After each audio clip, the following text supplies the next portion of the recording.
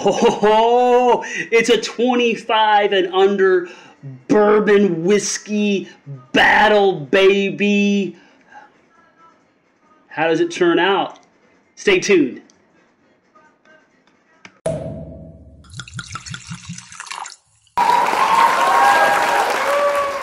Hello and welcome back to Drams for Dummies. I am Brett, the numero uno dummy. Thank you so much for joining me. We have the most exciting blind ever right here. Look at it. Look at it.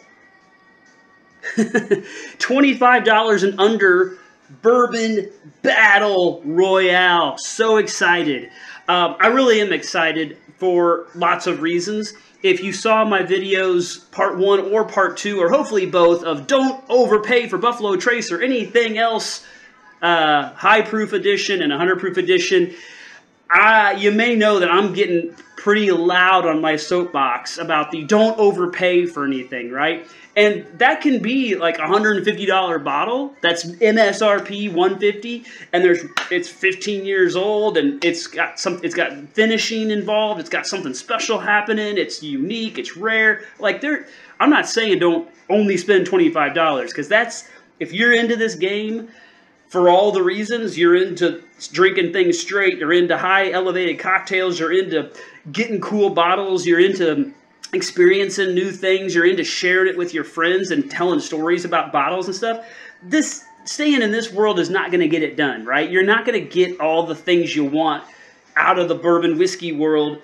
for 25 bucks. But I don't want to beat that dead horse that some of these things in here probably beat the higher dollar stuff, like, I don't know, E.H. Taylor, whatever, okay? But I do think that it's important to recognize that there's people out there that either have been in the game a while but haven't gone down to the bottom shelf because they think it's all garbage, or you're just getting into the game and you don't know the difference between bottom shelf, top shelf, ancient. Is this good? Is this not good? You know, when you see ancient age on the shelf and it's sitting on the bottom and it's sitting next to, I was going to say something that popped in my head, but it's actually a pretty good bottom shelfer. But you know what I'm saying, like some of the blends and some of the rock gutty kind of things that are sitting down there for $10 a bottle, and then you see this at $15 or whatever dollars a bottle, and you're like, well, it's obviously garbage. But then what you don't then know is that it's Buffalo Trace, and it's the same mash bill as Blanton's,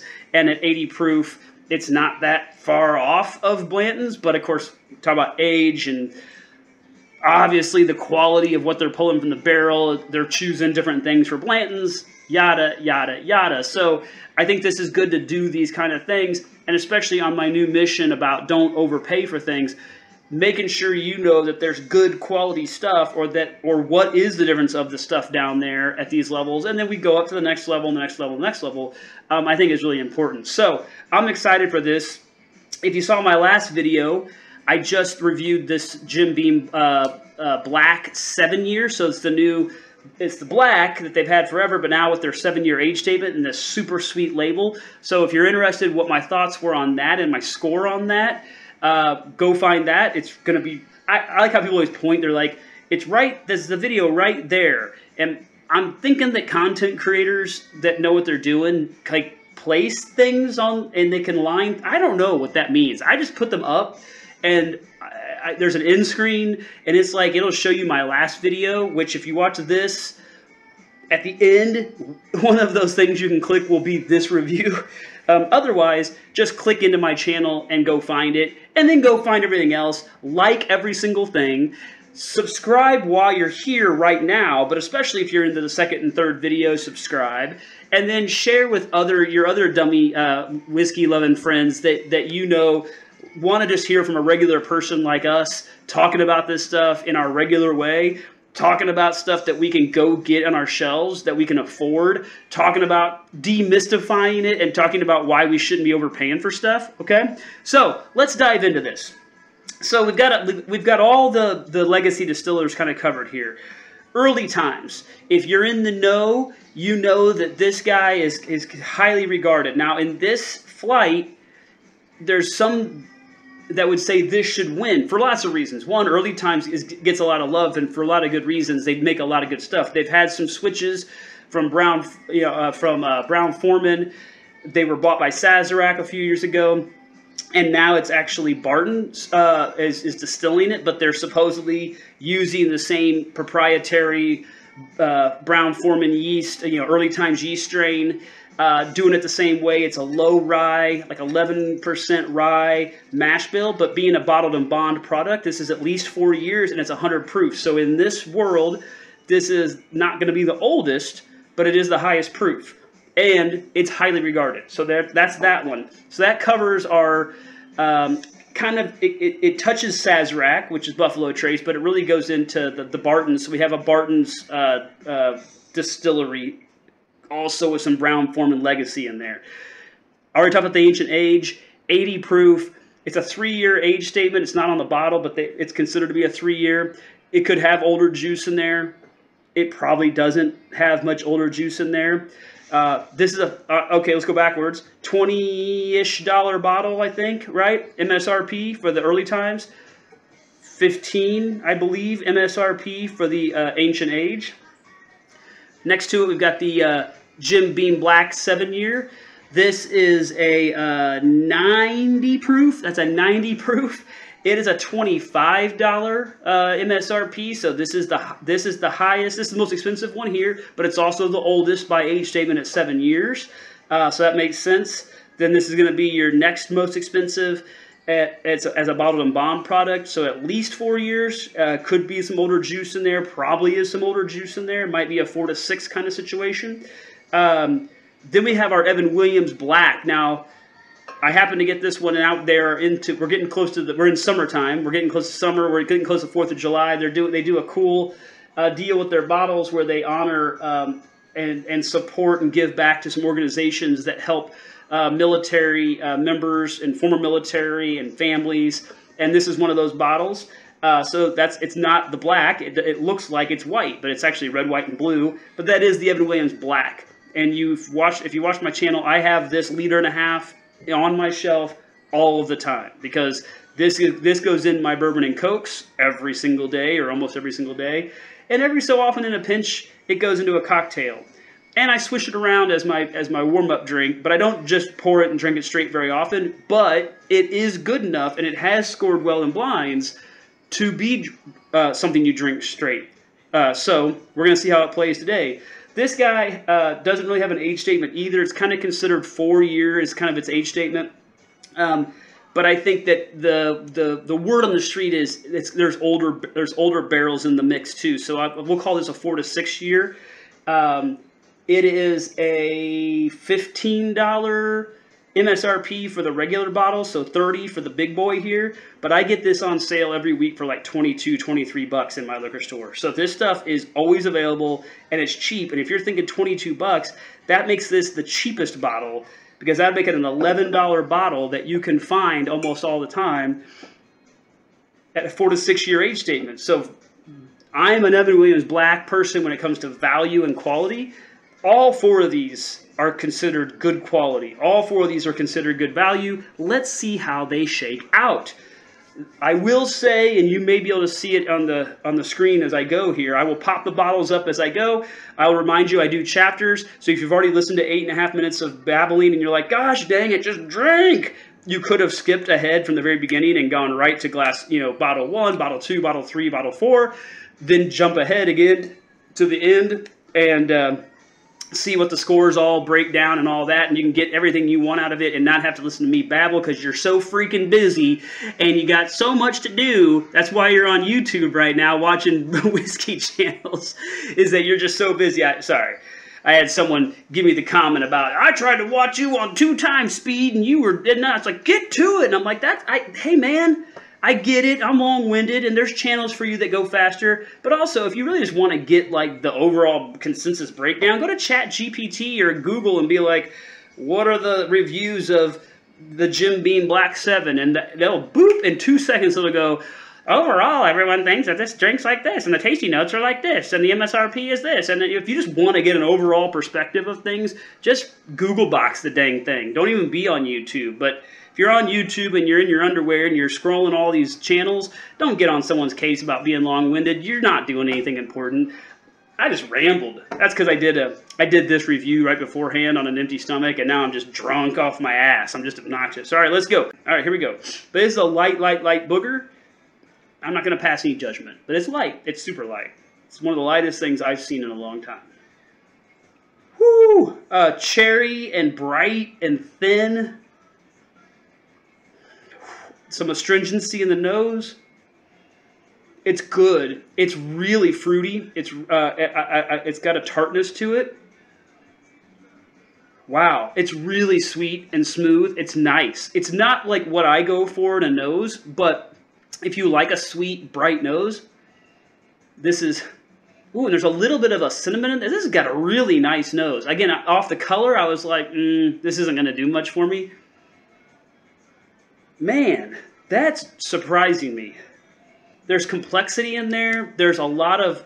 There's a grapey thing, kind of funky thing happening. But, I mean, there's definitely a lot of cherry, cinnamon. It's almost like a cherry cobbler. Like a warm cherry cobbler with, like, that cinnamon brown sugar crumble on the top.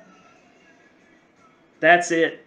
That's a, yeah, that, it's like the one you'd get, at like, school lunches back in the day. Like, whatever that was. Dark, I mean, because it was probably old and fermented for Pete's sake, which is what this smells like. But it was so good. This is really good. Off the rip. I mean, it is a little astringent. It is thin and young-ish in the nose. But it's really good. 7.5. That's so good. All right.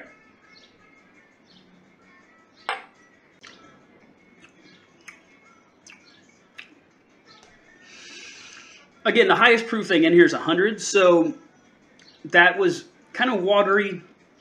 It kind of drank like a weeder to me sometimes, where you're like, ooh, really good nose. And then it gets in there and kind of just, it's refreshing. It kind of washes over. There is some viscousness to it, but it mostly just sort of dissipates pretty fast. Not a crazy amount of deep flavors, but nice though. On just first pass, so I can try to go fast. 6.5 on the palate. The finish didn't do a lot. I'm gonna go 6, and we'll come back and we'll see what happens. We're just gonna rip and roll here. I took 10-ish minutes to get into the drinks. Let's see if I can get through them in 10 minutes. That'd be impressive. 4 drinks at 20 minutes? Come on. My Jim Beam one was 15-ish. So, all right. Whew, hot today. All right.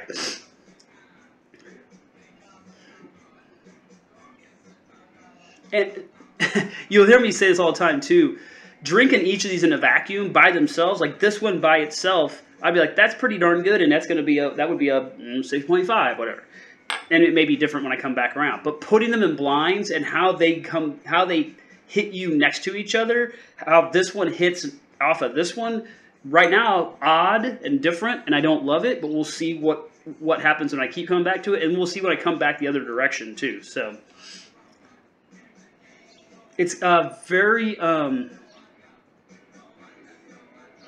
it's deeper and richer, but it's minerally, earthy, got kind of dirt, terroir, almost like I don't know, it's a nose, but it's almost like you're licking that stone, or you're kind of, yeah, you're working out in the garden and you get some in your mouth.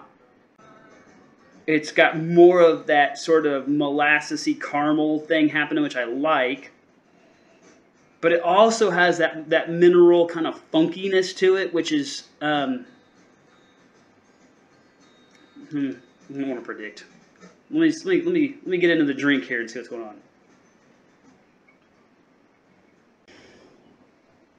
There's a little of that sour milk thing happening. It makes me wonder if it's the Evan Williams. I get that sour funk, but I keep saying that sometimes on Evan Williams stuff, and or Heaven Hill stuff, and I keep getting kicked in the taint for that because I'm wrong. But that's kind of where I'm leaning. It's really good though. I'm gonna go 7 nose, although I think I'm kind of being mean on the nose. I like the palate.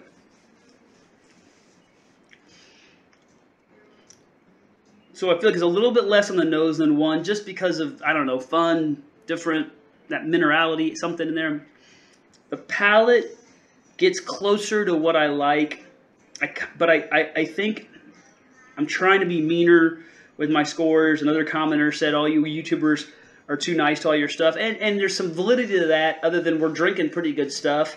But should Ancient Age be an 8 when Wild Turkey Master's Keep is at 8.2? I mean, I don't know. Probably not. So for the moment, I'm going to go 6.5 on the palate. I'm going to go 6.5 on the finish. So I'm going to say these palates, score-wise, are right neck and neck. This one's a little bit better nose. This one's a little better finish. We have a tie between these two, which is not surprising at all. What's number 3 doing?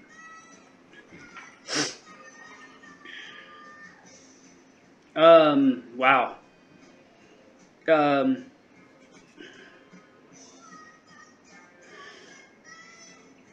We've got a lot more of that creme brulee, a lot more of the burnt sugars.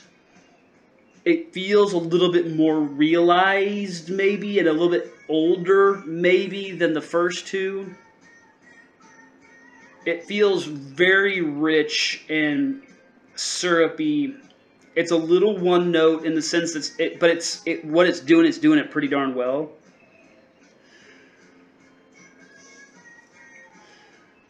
Let's see here. Give it a little sippy sip.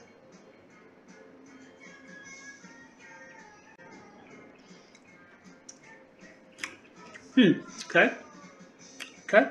At first glance, kind of thinking the finish might be my favorite of the 3 so far. The palate kind of sits in that same solid, unoffensive, nothing crazy, which I've given 6.5 to the first 2 so far. But let me come back to the nose now that I've had a drink of it.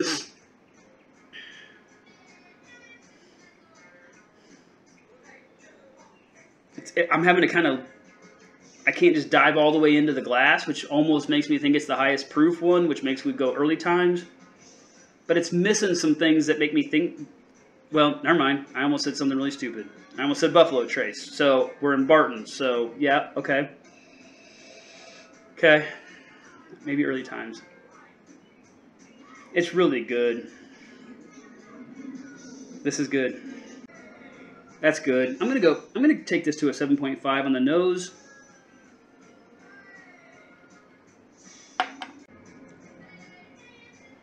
That's a really good. That's a 7.5 on the palate too. Its finish is fine. It's pretty good. It's good. It's better than average. I'll hit it again on the way back. I'm gonna put it at a 6.5. So far, Glass 3 would be the leader in the clubhouse before we roll back to round 2, which I've learned I just pretty much cut out for you guys, so you don't see me come and do this all one more time. All right, Glass 4. B-52s are nuts, man. What is the song? Dance This Mess Around, and you're just here. Like, they're kooky bananas, man. They're kooky bananas. Okay. Okay.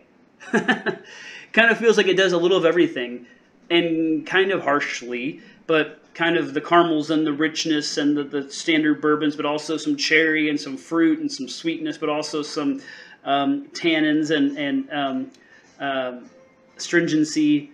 So, Dexy's Midnight Runners. Come on, Eileen. Come on now. Does anybody have a come on, Eileen story? I don't know. Getting frisky on a Sunday. All right, let me have a drink and then come back around. As I think back to my first couple now, I'm like, okay, these last two are kind of feel like they're doing it the most fully realized. This one is just classic bourbon all the way. Like, it's not doing anything crazy. This, again, at $25 or less, this you could put in a glass. And, I mean, these last two for sure, any of them. But this one, I feel like you could pour straight. And maybe if it ends up winning, I don't know if it will, I'll do a blind some other time with an equal higher aged or higher whatever. Like, this feels like it could play with other big boys, just kind of off the rip.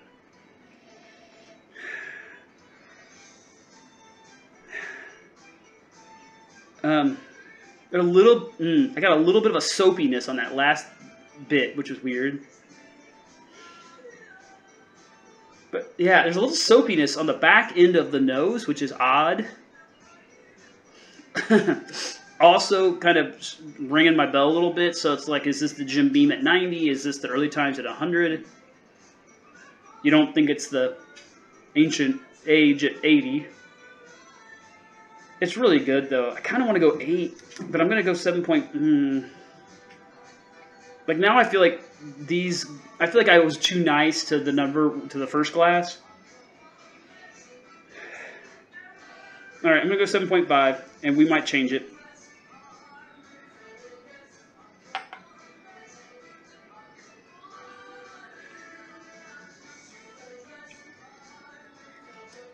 Fairly unoffensive, light, easy.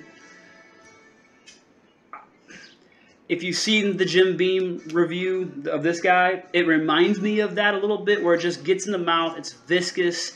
It doesn't feel, it's not offensive at all. It's just light and smooth and easy and kind of nothing. Kind of not a lot happening. Makes me want to go to 6.5 on that, and then the finish of a 6 maybe. Where at first I was like, that might be my favorite finish, and then now I feel like it's not holding up. But we're gonna go backwards now. I'm gonna keep talking. But my wife's home now, and I didn't know she was gonna be home, so this is gonna be an edit. Okay. I think we're back, and there's been a lot between wife coming home, cats losing their shit, Amazon showing up, me just enjoying this hot, sticky, sweaty day with booze and bourbon and crazy B-52s inspired Spotify. I mean, we're all over the board. By the time I get done recording, this might be an hour of recording. I swear and I promise I will cut it down, but again, there's chapters. I even had a little glass kerfuffle in all of that, but I got it back. I figured it out. We're right where we need to be. I've done my scores. I've saved you through edits the pain of that, so you're welcome. Let's figure out what's happened here. Okay, so we're going to go worst to first. How about that? Okay, so glass 2 came in at a 5.8. So what were we drinking on glass 2 is D, and D was the Evan Williams Black. It's my baby. This is my ride or die bottle because it's $11 a bottle. I get this shit for $11 a bottle. 22 for this big boy. That's $11. That's the cheapest thing up here by far. It should be the lowest scoring, and it is. But it's pretty darn solid. It's not less than average. It's above average, and it's cheap. And it didn't offend me drinking it straight. I wasn't grossed out like, well, I got to put an ice cube in this or water or throw some Coke in it. But there's a reason I put it in my Coke, right? But this would easily be good in a cocktail, right? If in a pinch. So I don't really have a system for this. I'm gonna try and make this look there. That's there. Pretty soon they're gonna be just blocking my face. All right, so glass 2 was my second place was glass 1. So what we're drinking for second place, glass B is the Ancient Age. Okay, so first of all, this is the one that I don't know if you can even see this in the light, but this looks like it's barely aged. I've done some barrel aging experiments. This looks like it's like a year old. It's so light. It's hard to imagine that it tastes as good as it does. But this is Buffalo Trace. This is Blanton's distillate, and it comes out to be a 6.2, which again, on a scale, right, is better than average. That's a good bottle, and it's $15 MSRP. It's hard. Sometimes you don't find them because people know it's Buffalo Trace, and so they snatch them up when they can get them. The people in the know, it's like my old granddad 114. If you know, and you grab it. $15 for something you can sip on straight, and I wouldn't very often, but it definitely makes some good cocktails, I bet. And it's a good story. I don't know, $15? I gotta find a new podium setup for this. That's 1 and 2. All right, so in third place at a 6.7, so a half point better than this guy. So glass 4, 6.7 was glass C, which was the Jim Beam Black 7-year. Again, 7 on the nose, really nice nose, good palate. Matter of fact, got better on the second pass. Pretty darn good finish, okay? This is a solid bottle, but it is also the most expensive bottle in the mix. It's $25, but it's also going to be the one you can probably find, right? This one, spoiler alert, sometimes harder to find depending on distribution and people in the know snagging them, whatever, okay? But this is a good one, and if you saw my prior video, I don't want to spoil it, but it's fairly consistent. Go here. Is that where we're going to go? Boop. Okay. Which means the number 1 glass was glass 3, glass A, early times, 100 proof, bottled and bond, 4-ish years, 4+ years, but that's a 7.2 bottle. So we're a point away from top shelf. So we're not close to the top shelf, but we are in the good. We're in the not better than average, pretty good. We're in the good to very good bottle. I would say if you can find this early times, this is one you want to snag at $20 or whatever they're charging for this guy. This is a great value. I would say this guy you're going to see all day long. It's a $25 MSRP. They're going to be running sales on this. I'm sure you're going to get this for $20. This is a grab. These two are grabs. These two are grabs, but know what you're getting them for. That's $15. That's $11. That's crazy. When you talk about drinking some stuff that you're like, I paid $100 to $200 for something and it was kind of garbage, and you're paying $11 and $15 and it's pretty dang good and it's holding up.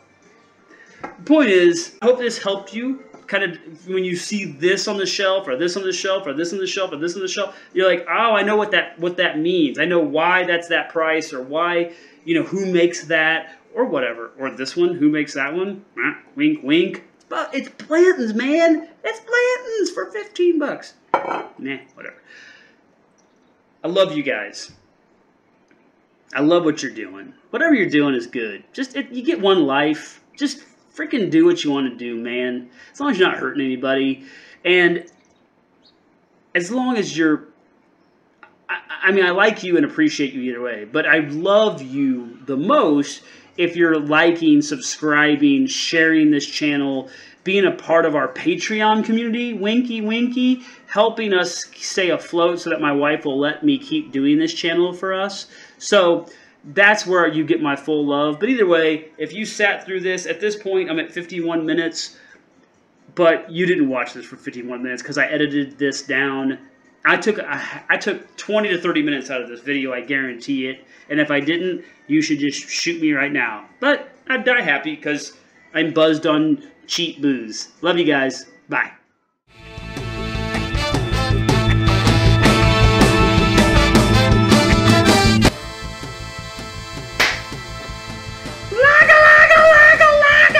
Luga, luga. Oh, ma. I'm losing my mind.